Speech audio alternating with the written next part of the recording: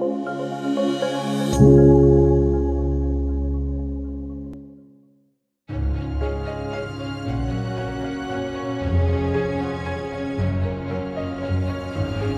afternoon, everyone. We can do better than that. Good afternoon. All right, let's try a different language. Buenas tardes.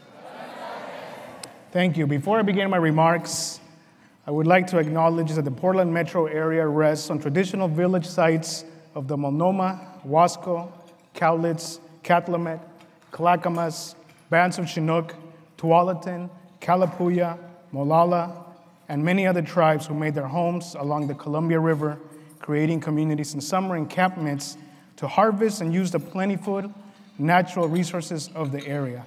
I take this opportunity to thank the original caretakers of this land.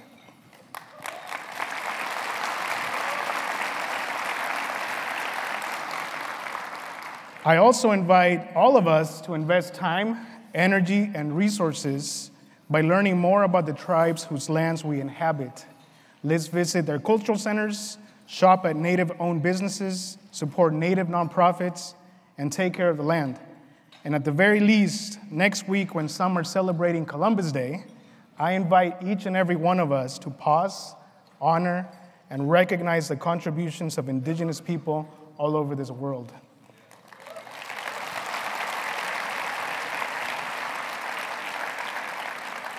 And before moving forward, I do want to take a moment to thank the organizers of the committee. Percy Winters, thank you for your generosity. Sylvia, gracias. And Carolyn Lee, who have dedicated endless hours to make sure that I was able to be here. I also want to acknowledge the Oregon Convention Center staff. Thank you for allowing us to be served. The technology folks who are making sure that you can see me and listen to me clearly. Thank you very much. It is an incredible honor for me to be here, and I also recognize that it is a great privilege for all of us to be able to dedicate an entire day to bettering ourselves in the service of others. I'd like to start by sharing a bit about me, my background, and why I'm all in for serving our community. By the way, I'll give you a heads up that I brought pictures for all of you. I'm a visual learner, and I like to I like to show and tell. How about that?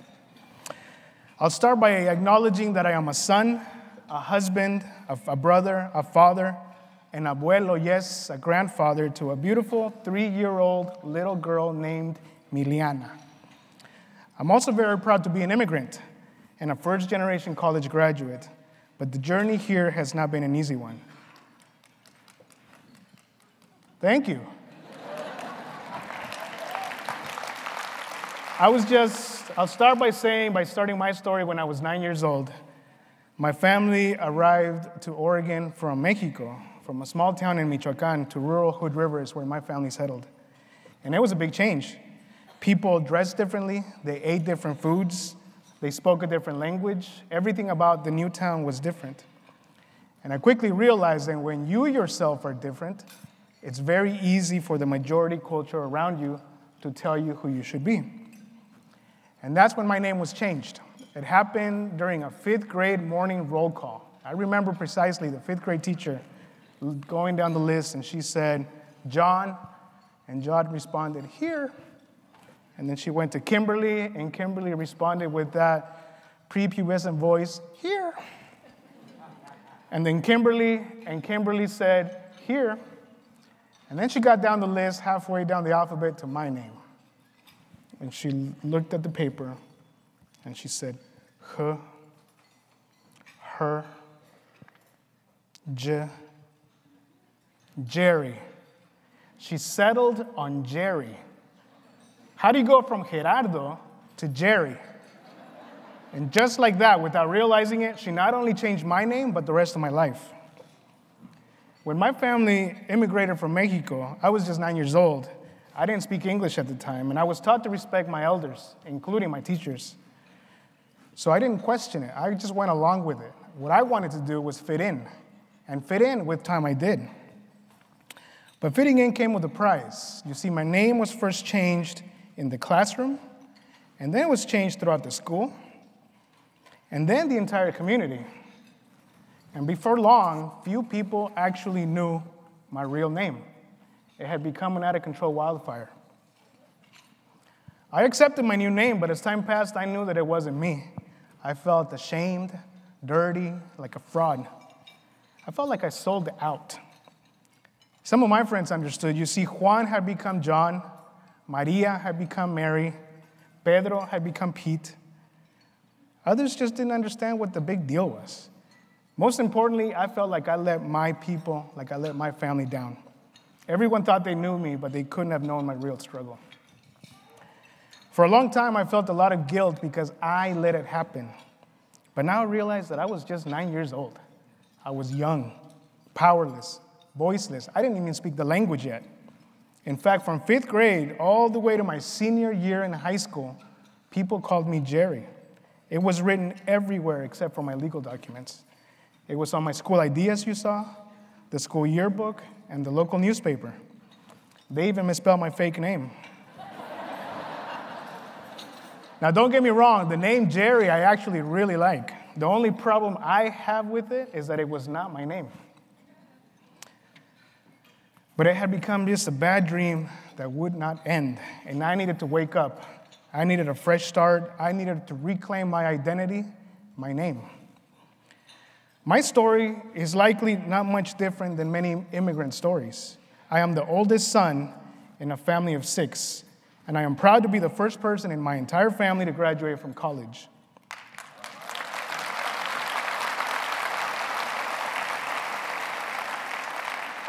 My parents only finished an elementary school education, and they made great sacrifices so that my siblings and I could have a better future. When I asked my parents why they came to the U.S., they said to have a better future. And when I dug deeper and asked them what they wanted for their kids, they said to study. To many of our parents, to study meant finishing high school. But times have now changed. A high school education is no longer enough. To study now means finishing college. We now know that that education is one of the social determinants of health, and people who have access to a quality education, healthcare, public safety, transportation, affordable housing, among others, leads to healthier and thriving individuals and communities. All of us present here today have a direct impact in the health of both people and communities. As a person of color, living and studying in a predominantly white environment has not been easy. In college, I faced many obstacles as a first-generation college student. But I also learned all the things that I needed to learn, but I was never taught in my public high school. I learned about Chicanismo, about immigrant rights, ethnic studies. I learned about racism, oppression, bias. I learned about all the isms that I needed to learn about, which were the reasons why my name was changed. Most importantly, what I really learned about was me. I learned that when you don't know who you are, others around you will tell you who you should be. I learned all the things that I needed to learn in order to reclaim my history, my culture, my story, my name. And like washing it off my body, I said goodbye to Jerry and I embraced Gerardo.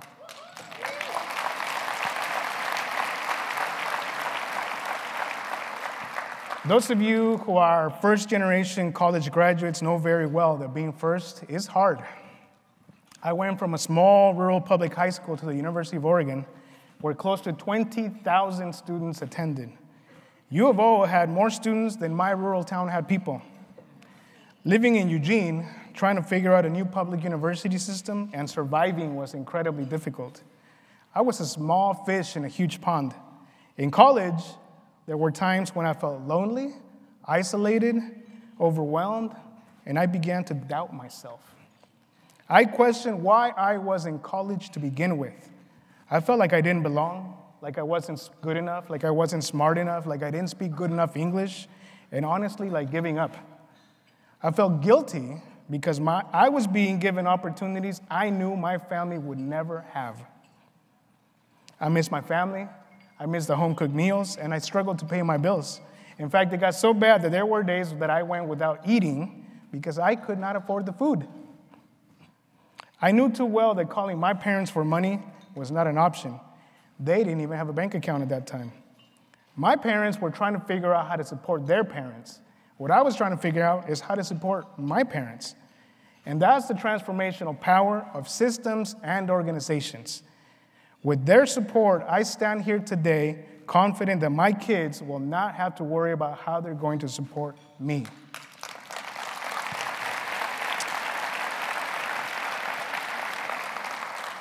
Whether you work in transportation, city or county government, education, or something else entirely, the work you do on a daily basis makes a huge impact in the lives of the people in our community.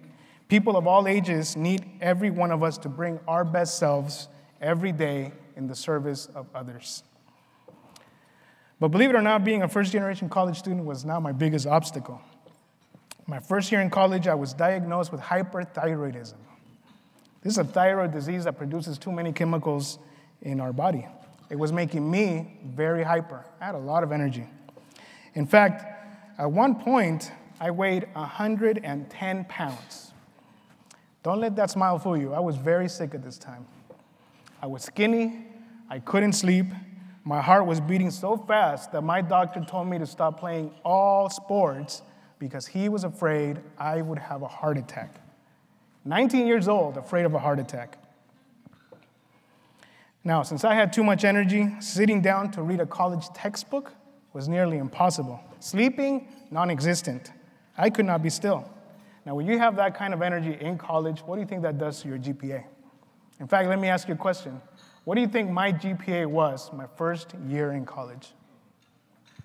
Anyone? Blurt it out. Close.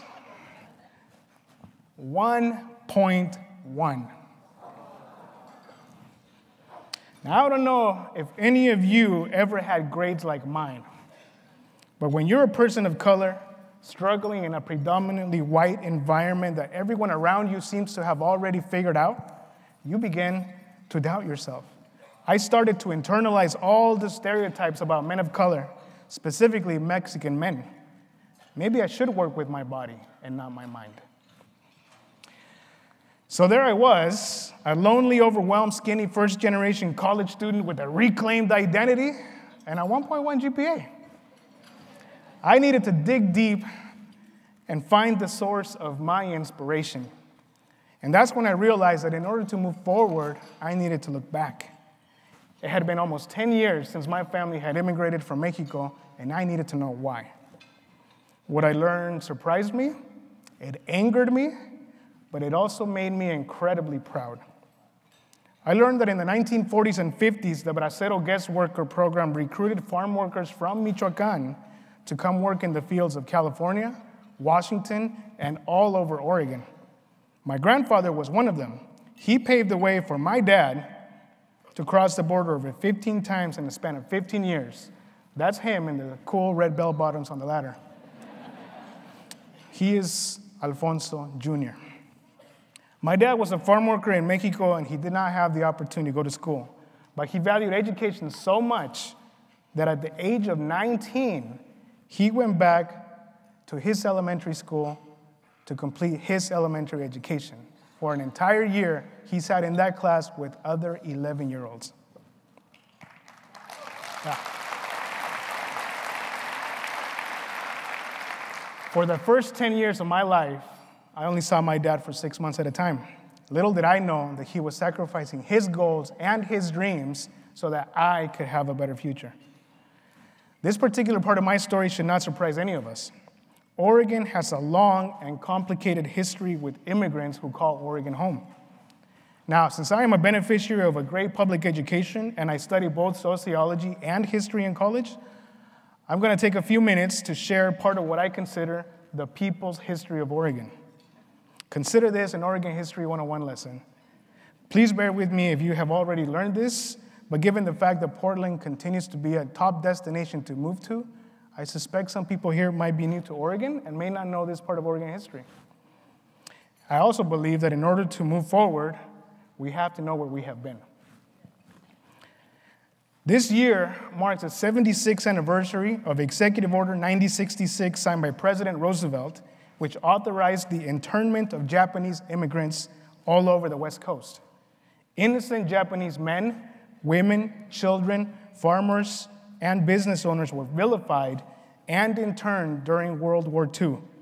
According to the Oregonian, more than 100,000 people lost their homes, livelihoods, and freedom. More than 4,000 were rounded up in the Portland area alone. Imagine that, just 7.5 miles north of here, where the Portland Expo Center currently sits. Roughly 4,000 Japanese people lived in these decrepit quarters roughly half a year before being shipped to a more permanent and more deplorable camp in Minidoka, Idaho. According to the Oregon Historical Society, and I quote, "The camps were prisons with deplorable living conditions located on desert plains, and the rapidly constructed barracks meant that those held there faced blistering heat in the summer and bone-chilling cold in the winter." End quote. Now, I'm no psychologist, but I think about the impact that internment has on the mind. I'm no doctor either, but I have to wonder what being in prison does to the body. I'm no financial expert, but if someone stole my family wealth, my family business, I know it would have a detrimental long-term impact on future generations of my family.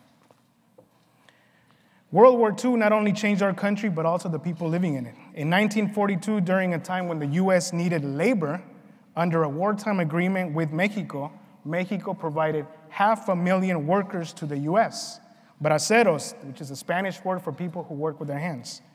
Between 1942 and 1947, Oregon recruited 15,000 braceros who came to Oregon to work in our agricultural fields and railroads all over Oregon.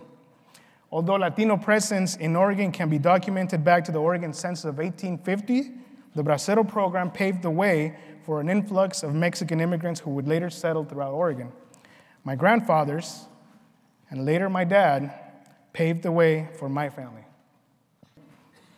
That is my grandfather. This is Alfonso Sr., Settlement didn't come easy for the Braceros.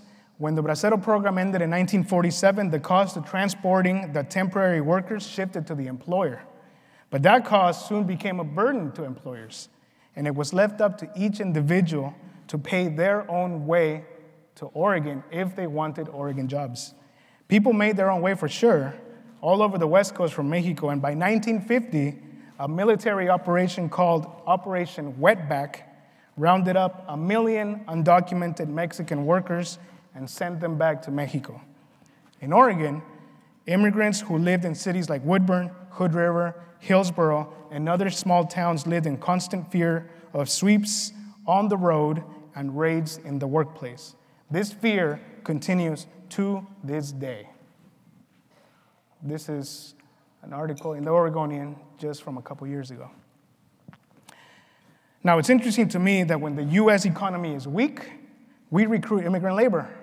Is it then any surprise that as our current economy remains relatively strong for some, our country vilifies and demonizes immigrants?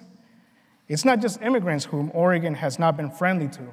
Policies, practices, and racist rhetoric has devastated the Black community in Oregon as well.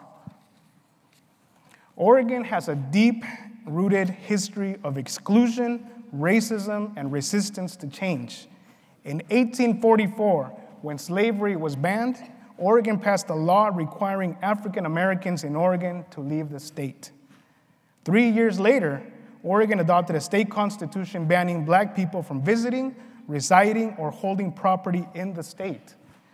According to the Oregon Historical Society, and I quote again, Blacks attempting to settle in Oregon would be publicly whipped, 39 lashes every 6 months until they departed. Although there is no documented record of any official whipping, the message was clear. In 1844, Oregon residents did not want Black people in Oregon. Although this and other Black exclusion laws were rendered moot by the U.S. Constitution, it wasn't until 1926, 58 years later, that Oregon voters repealed the law. And it wasn't until 2002 that other racist language in the state constitution was removed. Now, I'll be the first to admit I've never read the state constitution, but I question whether all the racist language has actually been removed. Now, when a state is literally founded to be a white utopia, is it then surprising to see policy that excludes people who are not white? In the 1920s, racist covenants in home deeds appeared that read something to the effect of, no Negroes, Chinese, or Japanese shall own or occupy property in this neighborhood unless they are a worker or a servant. I ask every one of you who may own homes in the Portland area to check your home deeds. These racist covenants, in combination with racist redlining, forced the black community to dislocate from black neighborhoods in Northwest Portland and funneled them to the Albina neighborhood.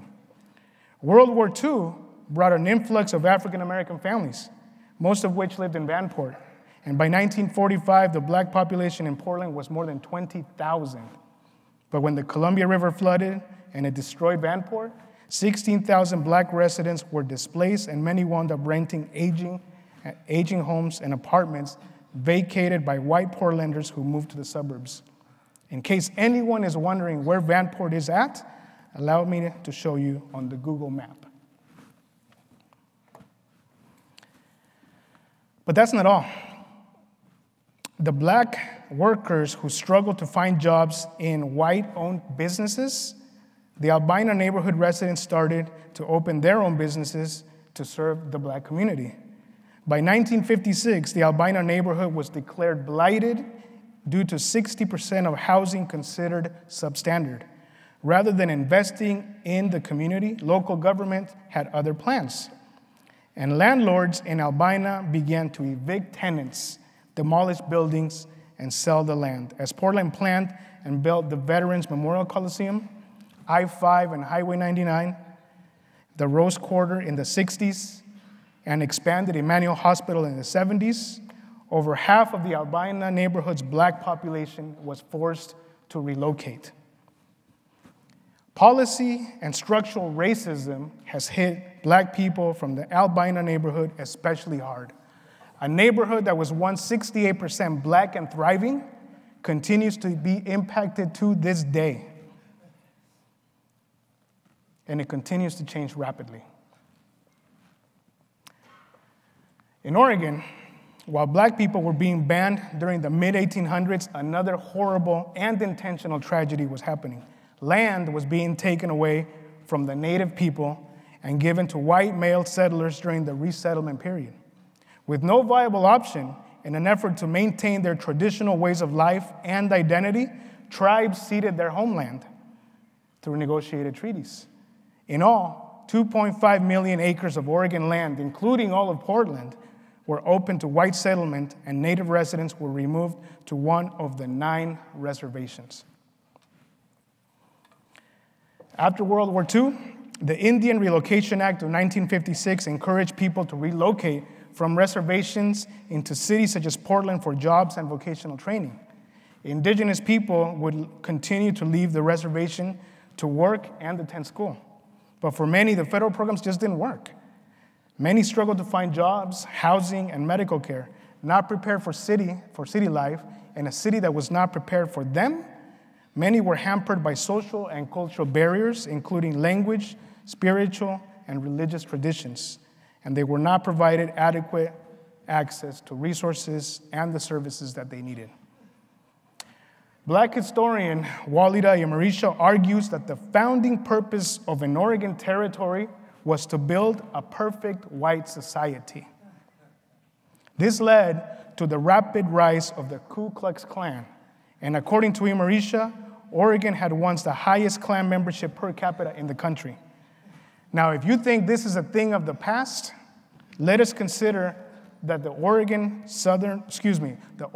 Southern Poverty Law Center in the year 2000 was tracking 5 hate groups in Oregon. As of today, they are currently tracking 15 hate groups in the state of Oregon. 8 operate statewide, 1 in Salem, 1 in Ashland, 1 in Tillamook, 1 in McMinnville, and 4 operate in Portland. This is not a thing of the past. So now what? As we think about diversity, equity, and inclusion and the needs of all people living in all our communities, It's important that we understand the history that has impacted the current policies, our current structures, our current practices, and more importantly, influence our present and, more importantly, our future. Despite the divisive, racist, and sexist national and local rhetoric that we have all been subject to, I am encouraged by the laws that the Oregon legislature has passed recently. In housing, the landlord and tenant laws will provide much-needed relief to many Oregonians struggling to keep up with the increasing cost of housing. In employment, Oregon will soon enact arguably the country's best-paid family and medical leave law, 12 weeks of paid time off to new parents, victims of domestic violence, and those who become ill or need care for a sick family member. It also, let's give that one. It also includes people who may be in the country without documentation. Speaking of which, Oregon is now the 15th state to allow undocumented immigrants to obtain a driver's license.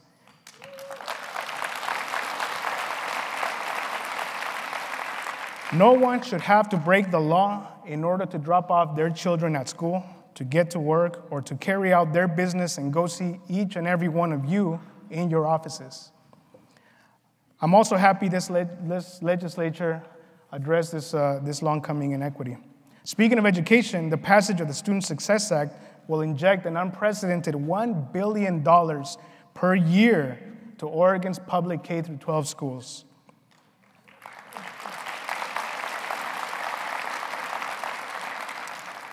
I also have to thank the Native community because through their diligent leadership and long-time efforts, a tribal history curriculum will be ready to be implemented at the beginning of 2020.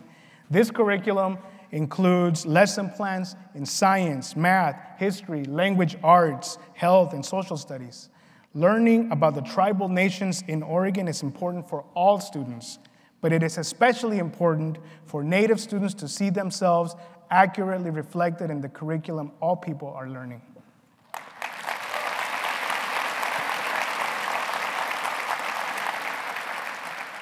And last but not least, we need accountability. Oregon's new hate crime law changes the name of intimidation crimes to bias crimes, and it makes it a felony to threaten or assault an individual based on their membership in a protected class.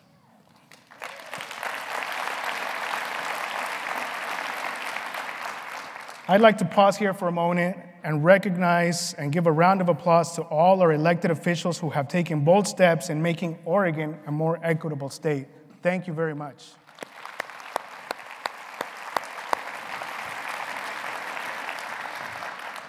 Now, I know very well that all of these laws are not perfect.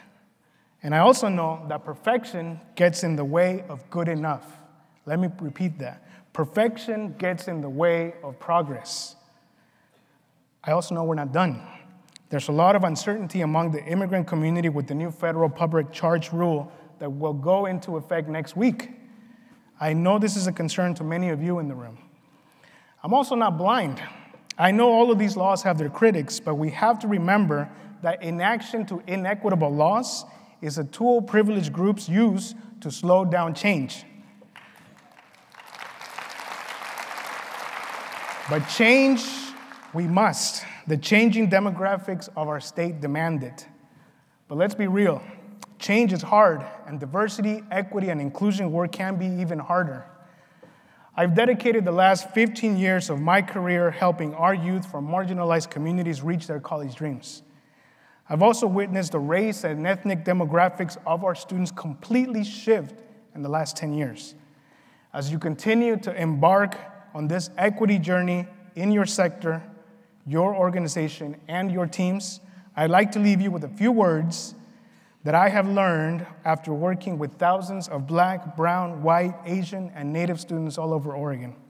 These are your future colleagues, the doctors you will visit, the teachers of your kids, the people you will vote for one day, the students and families you currently serve. Number one, names matter. Every time I share the story about my name, I am comforted by the fact that I'm not alone. But I'm also disturbed by the fact that most people who connect with my story are immigrants and people of color. And I continue to ask myself, why?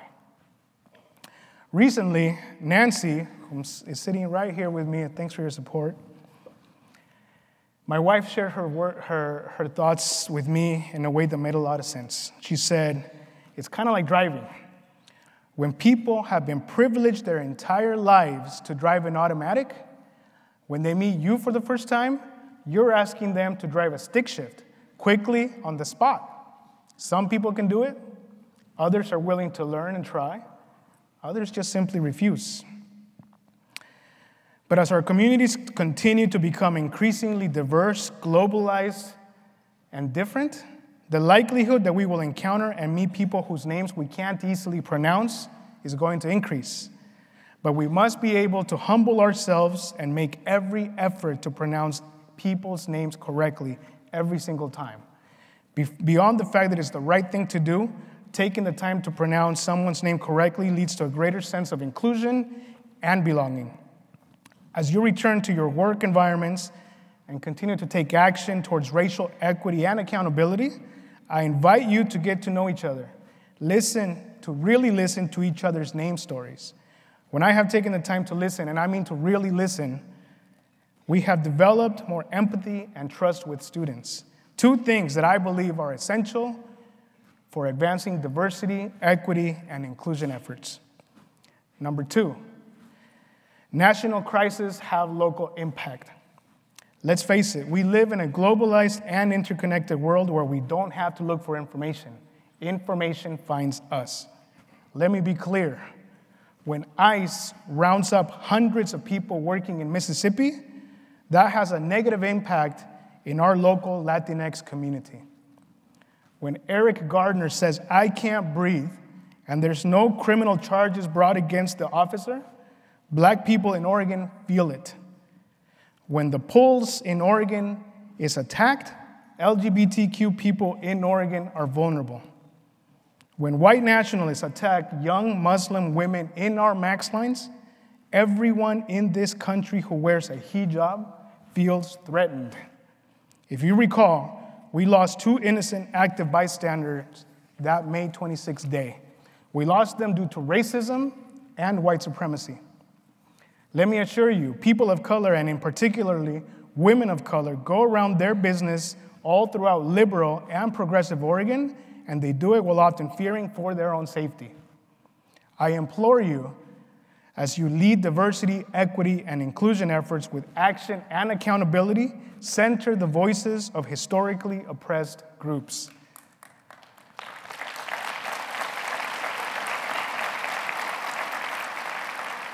I do believe that meeting the needs of the most vulnerable will ultimately benefit us all. Number 3, we have to be comfortable being uncomfortable. As much as we would like, there is no blueprint for diversity, equity, and inclusion work. The reality is we are going to make mistakes. We are going to be in conflict. We will offend and we will be offended. But we must be willing to learn new concepts and allow ourselves to be vulnerable and uncomfortable. When we make mistakes, we also have to be willing to own them, apologize genuinely, learn, and more importantly, self-correct. Ignorance can lead to mistakes, and fear of making mistakes leads to inaction. I've already shared my thoughts about inaction. Now let me add that fear of making mistakes and ignorance are also tools privileged groups use to hang on to that privilege. Number 4, we have to overcome our own guilt. In my work with students, faculty, and staff, I have come to learn that many people are carrying around a lot of guilt. At the risk of generalizing, I have witnessed many people of color, particularly immigrants, struggle to overcome family achievement guilt. That is the guilt associated with having opportunities other members of our family don't have. These new opportunities are new earned privileges that we must be able to manage in order to use our privilege for good. We cannot let guilt get in the way of leveraging our privilege. I have also learned that guilt gets in the way of many white people from fully engaging in diversity, equity, and inclusion work. I invite all white and light-skinned people in the room to engage in a serious self-reflection about overcoming guilt. If you are at the beginning of your diversity, equity, and inclusion journey, I invite you to look into the work being done by Dr. Robin DiAngelo, a white woman whose research focuses on white fragility and argues that fragility is simply a tool for maintaining white privilege. Number 5, we have to care about caring. I love Oregon, and I care greatly for all the people living in it. As I reflect on the conference theme, leading with racial equity through action and accountability, I know it's not going to be easy. After all, what we're talking about here is rethinking our laws, our policies, our practices, our procedures, and equally important, our habits. There's no doubt in my mind that this work is hard, but I believe we're up to the challenge. As we think about what each of us does in order to serve the public, we are challenged to think differently about how we do our work. I want us to also think about why. I love living in Oregon, and I believe we can make it even better. I have dedicated my career to carrying out my life purpose of serving our youth through my vehicle of higher education. But to me, it is more personal than that. To me, it's about Millie, my 3-year-old granddaughter. I want her to live a prosperous and abundant life where she will be valued, honored, and respected as the woman she will one day be. I want her to attend schools where all students thrive. I want her identities, whatever shape or form they turn out to be seen as assets and not liabilities. I want all of us to have all the tools we need in order to provide the infrastructure she needs in order to be everything she wishes to be. And guess what? I want this for all of your children and all of your children's children and all of the children who will call Oregon home one day. So as you go about your day and carry out your own purpose, I leave you with one simple question. What is your why? Thank you very much for your time, for your dedication to the public sector, and for your willingness to transform Oregon for good. Thank you.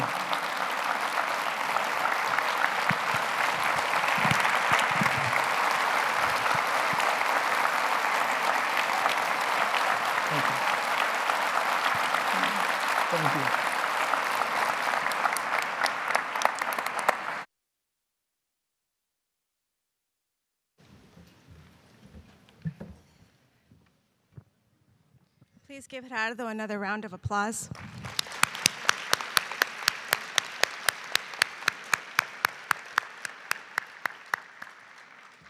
I'd now like to welcome to the stage Victoria Cross, Award Committee member for the Robert Phillips Regional Diversity Award.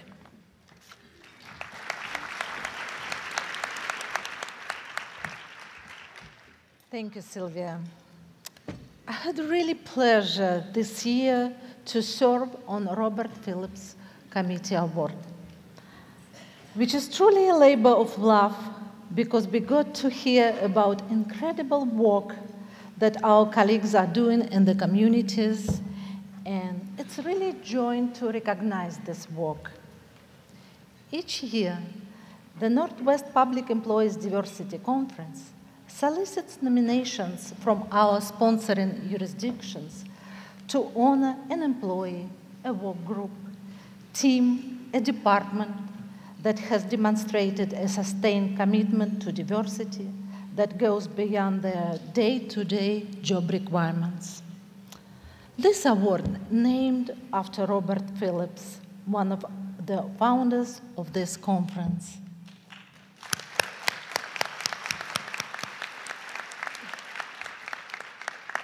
And this award embraces the spirit by which Mr. Phillips poured out so much for the cause of creating a more inclusive, diverse, and equitable workforce and region. Thank you to all those who wrote nominations this year, because you recognized the contributions of your colleagues.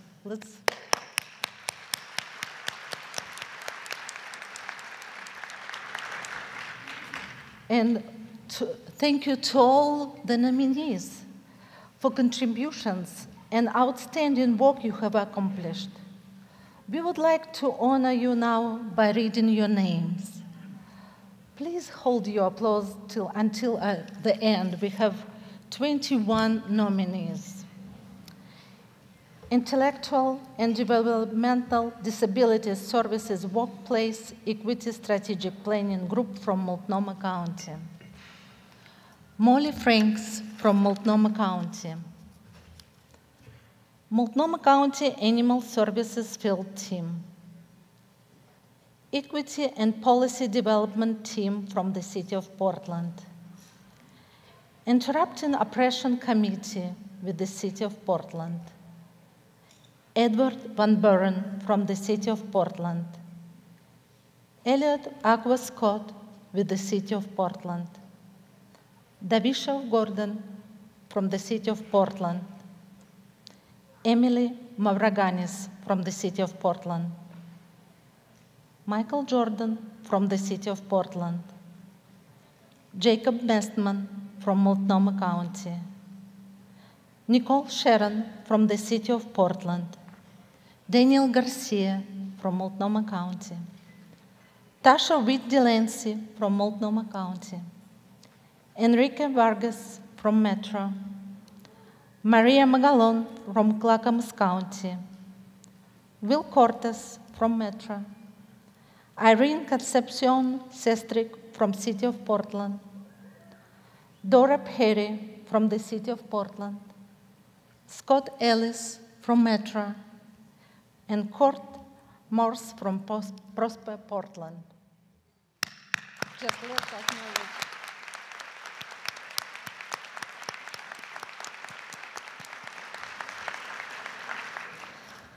Now, it's a really pleasure and honor for me to introduce Robert Phillips, who has worked in the area of equal employment opportunities for over 25 years and has a long history of involvement in the civil rights fields. As a director of Multnomah County Affirmative Actions Office, Robert was responsible for development of policy, plans, initiatives, and programs that promote respectful work environments for diverse employees and assist the organization in meeting its equal employment opportunities and affirmative action obligations.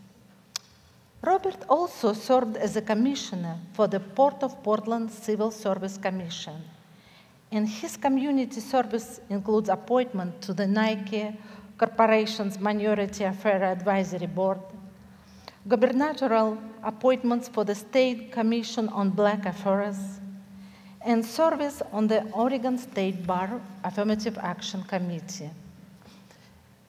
In addition, Robert was a recipient for the 2009 Arthur Fleming Award by the Multnomah County Managers of Color Resource Group. In 2012, the Multnomah County Board of Commissioners proclaimed February 28 as a Robert Phillips Appreciation Day in Multnomah County, Oregon. Now in retirement from Multnomah County, Robert has a career during which he serves as a member of the Oregon Assembly for Black Affairs, Political Convention Planning Committee, and the Northwest Renal Patients Advisory Board, and the Port of Portland Fire Department Civil Service Board. Robert, during his career, touched many lives. He mentored many people, and I was honored to be your mentee. I just want to tell how much you impact my life, how you made great difference in my life. In what I can say just right now, just Robert, thank you for your time. Please join me.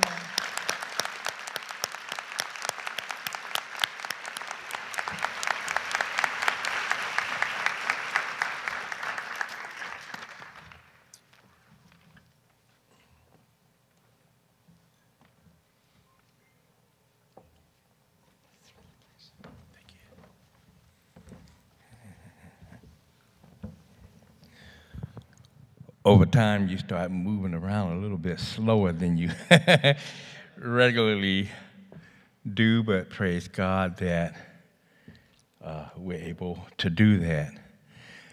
I understand how important awards are. Recently, I was honored to receive from the National Kidney Foundation an Excellent in Advocacy Award for fighting on behalf of kidney dialysis patients and their families and helping people to understand the disease is not them. They are who they are, and they should prioritize their life based on that. I could relate to our speaker in his comments about being the first person in his family to graduate from college. I was also the first, and my interesting experience was in 1969 when I graduated, the black students had just walked off the campus at Oregon State University, and the Urban League recruited me to attend college there, even though I wanted to go to Howard University. I went in with 35 other students, mix of Hispanics, Native Americans, and Latinos, and blacks. And 4 years later became the only one from that group to graduate from Oregon State University. Not only that, but I also became the first African-American born and raised in Oregon coming out of their albino community to graduate from Oregon State University.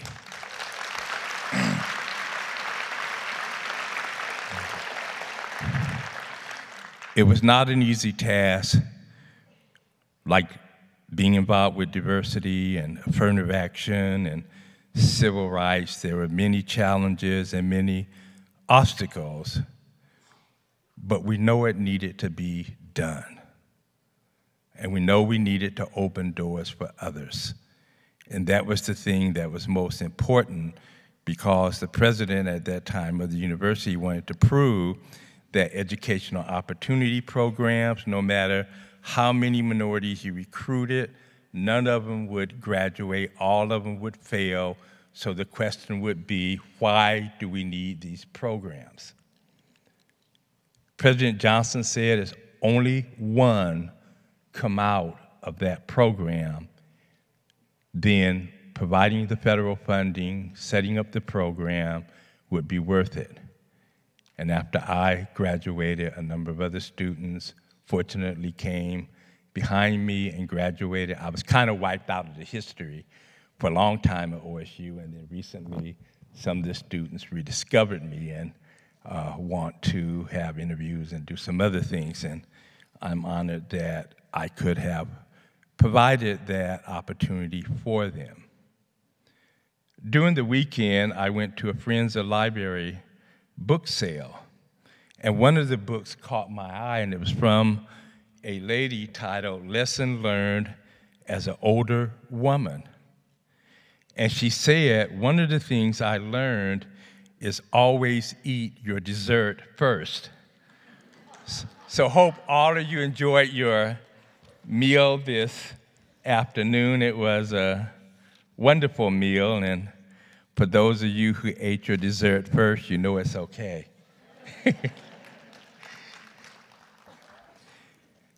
This is tremendous that we stand here today with over 23 governments participating in the Diversity Conference.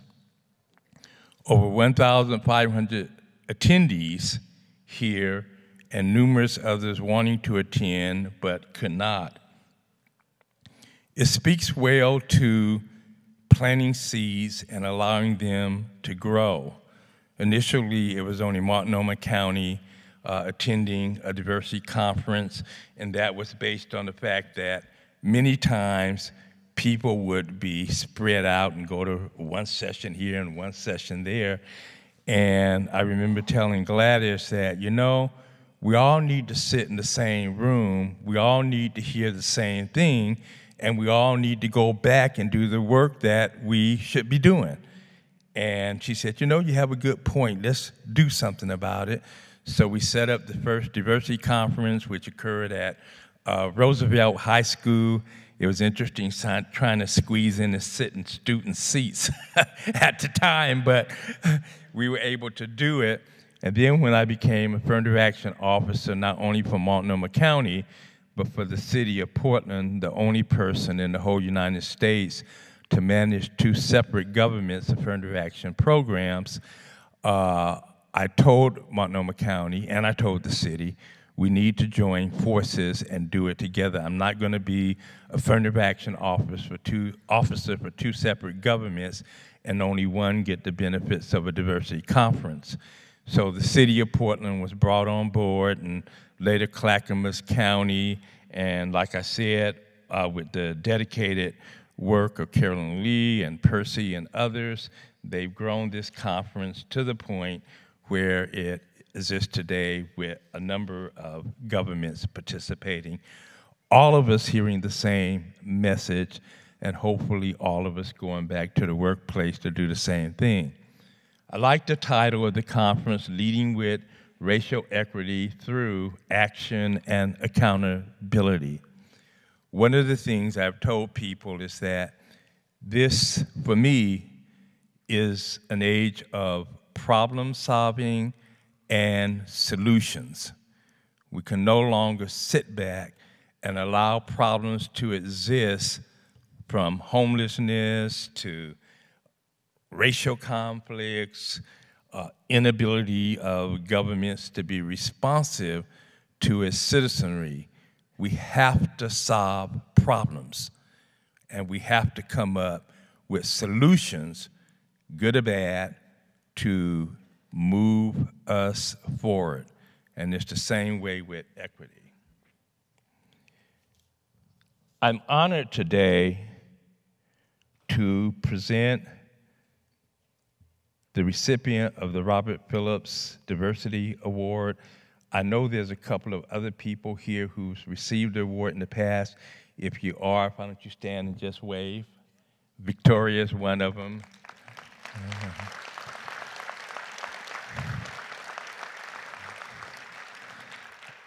And it's a real honor to watch and see these people grow.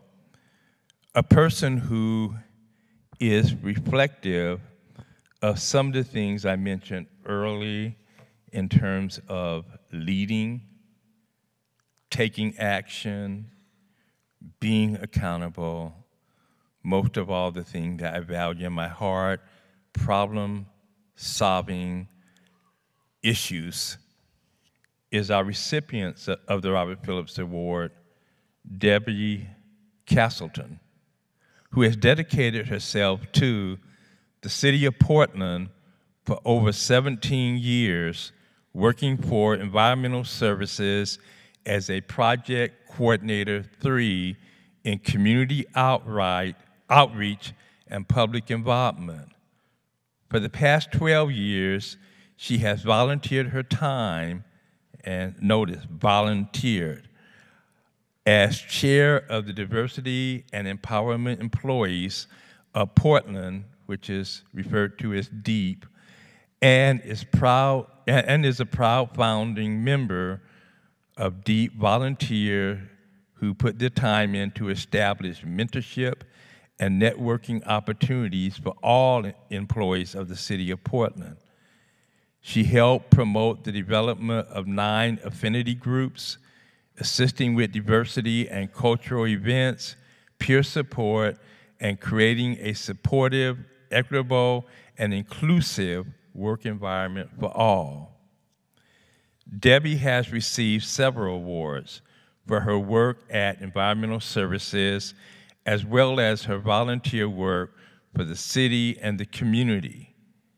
In 2010, she received the City of Portland Diversity Champion Award. As well as her work group at Environmental Services, she won the Blue Heron Award for Public Outreach in 2014. Also in 2014, the American Public Works Association honored her with the Everyday Hero Award for her community outreach work on the Willamette River CSO Tunnel Program, and Pride Northwest honored her with the prestigious Spirit of Pride Award for her advocacy and volunteer work with the LGBTQ community.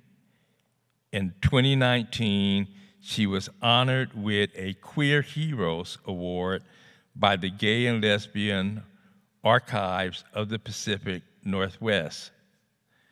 When Debbie isn't volunteering all her time for DEEP and Scrap PDS, she can be found making art and receiving lots of canine adoration from her 5 small dogs at home. Debbie models and represents the true commitment that we always look for in diversity. And Debbie, I am honored to present you with the 2019 Robert Phillips Regional Diversity Award at this time.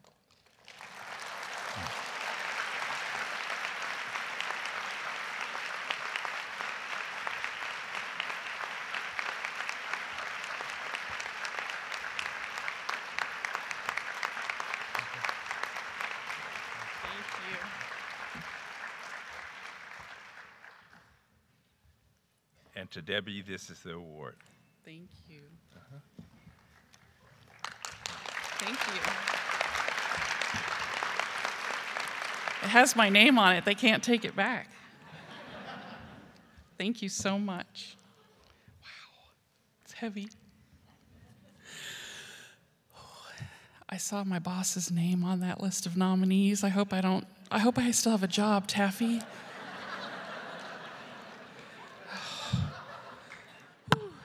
Okay, so I was supposed to write a short speech, and I was up all night thinking about that, and right before this, I came up with some speaking points, and I saw some past speeches, and it's not one of those. Those were really good.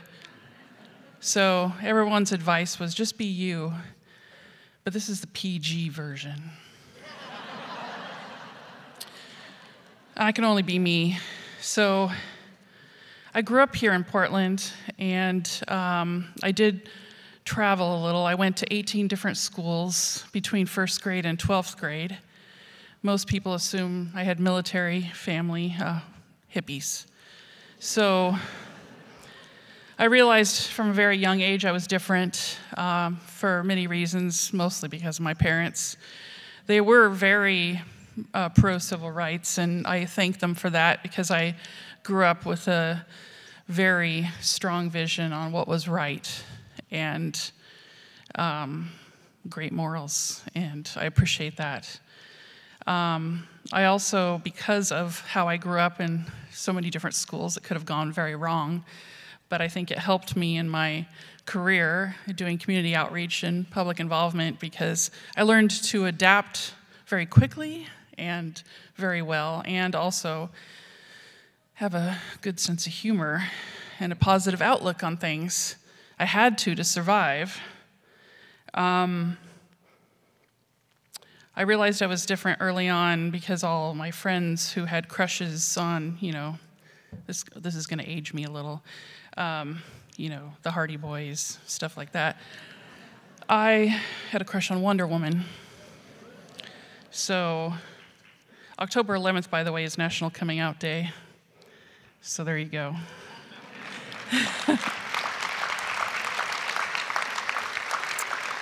So I was one of the founders of DEEP because, and there's actually 2 other people that are still on the DEEP Executive Committee that work at the City of Portland, and one is here today, Angie Harris, who's my vice co-chair. She's here. Shout out to Angie, thank you. And Carolyn Kwan Lee, who is with the Parks and Rec. She couldn't be here today, but she's one of the founders as well.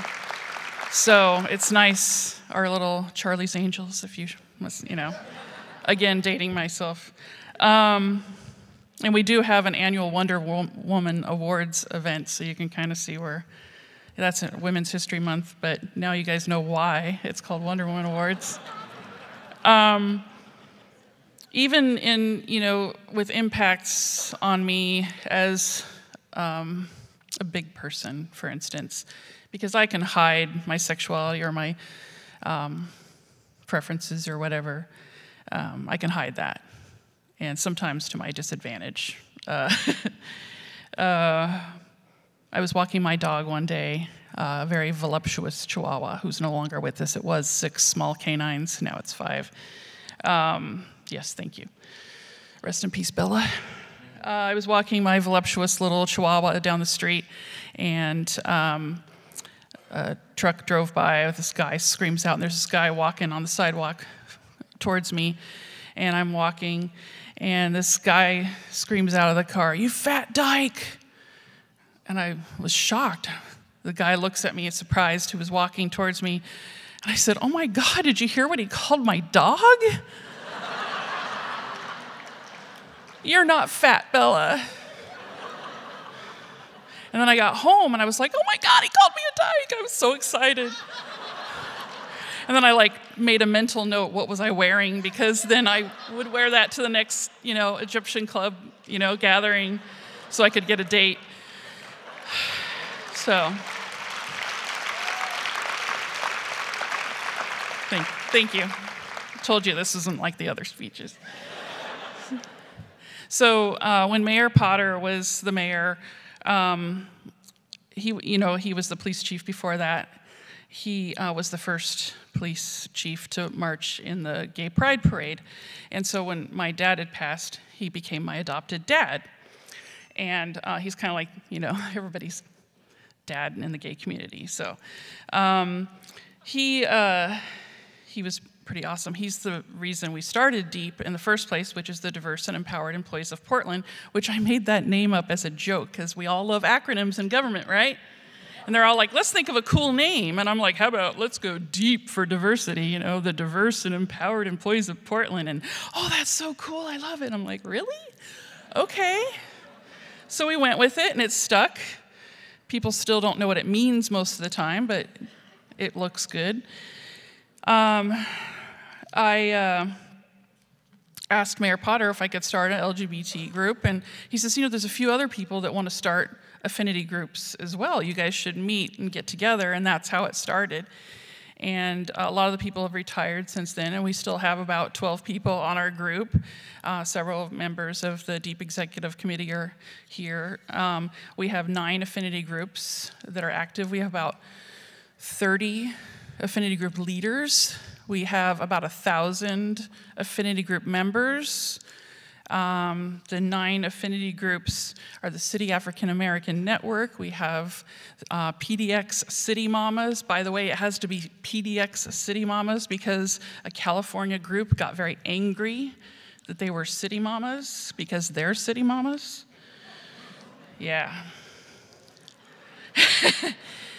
We have the Filipino American City Employees. We have HAPA Asian Pacific Islanders, Latinx PDX, LGBTQ and Friends, Slavic Empowerment Team, Svetlana. Yeah. We have the Veterans Empowerment Team and Women's Empowerment. So very active. We had a couple other groups that we lost leadership due to retirement and a couple of people that moved on. But over the years, it's held steady, and I'm really proud of that. In addition to the affinity groups, we have speakers that we've brought in, and we do the cultural celebrations, and it's been a good experience. I think it helps empower people to network, feel like they belong, and I think that's what it's about.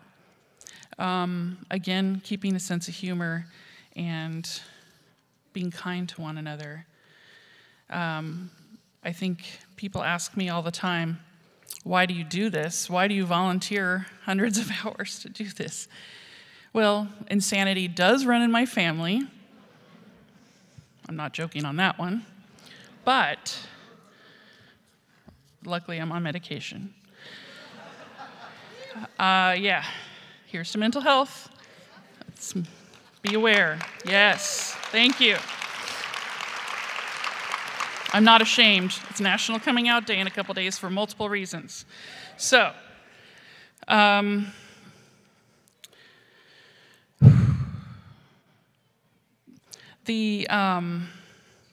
going to leave you with a quote and an assignment. The quote is from my great-great-great-great-great-grandfather, Ralph Waldo Emerson.